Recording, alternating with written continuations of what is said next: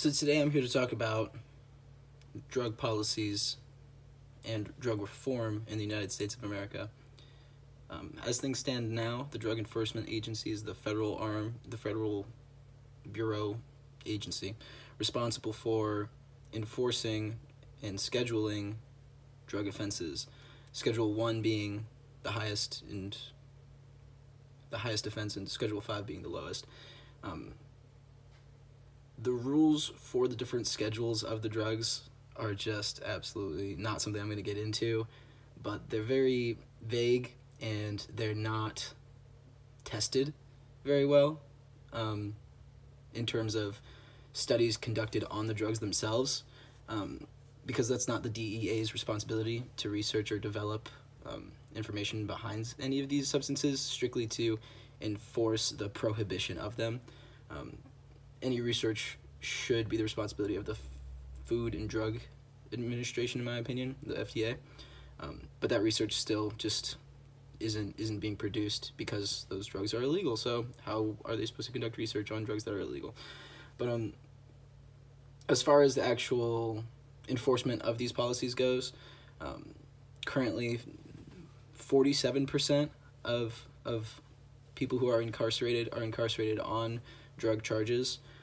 That includes traffickers as well as people who are using drugs, people who are addicted to drugs, people who have substance use disorder. We're locking up American citizens, is what we're doing. And we're rationalizing it by saying that they are morally corrupt for bringing these illicit substances into our communities, and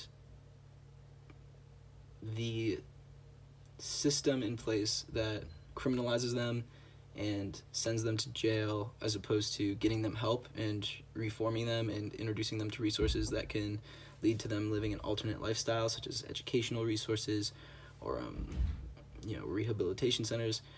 Those things haven't existed for a very long time, and since the war on drugs and the war on crime was kind of made official in the 1980s, we have seen a big drop in crime rates, but the incarceration rate has been rising at a vastly disproportionate rate to that drop in crime. And so it's not that we're removing criminals that would be repeat offenders. I mean, it's partially that, but we're also just removing a massive number of people from I've got the stat here, the number of people currently incarcerated, but I don't think that's necessary. I think we're all aware that there's a mass incarceration problem in the United States of America. We have more people incarcerated per capita than any other country on earth by a wide margin, and so that's an issue. The program I'm specifically here to talk to you today about is Family Recovery Court, as well as other drug courts. Drug courts and diversion programs are designed to help people who are convicted of substance offenses, people caught with illicit substances, as opposed to punishing them, sending them to jail, giving them fines. We put them in programs, and so long as they can meet the conditions of that program, the charges are dropped. Now, some people would argue that that's soft on crime, and during the last 40 years now, since the 80s, the war on crime has really revolved around the idea of not wanting to be soft on criminals, not wanting people to get away with a crime, making sure that they're punished. So I want to be upfront and say that drug courts are not soft on crime. They revolve around responsibility and accountability, but as opposed to punishing people who have made mistakes, they find a way to rehabilitate them and give them resources to not make those mistakes again in the future. That's the whole point of drug court. Courts in general. Family Recovery Court in particular should be adopted by every state in the union, because it targets not just general drug courts in general, but it specifies families that are suffering from substance use disorder.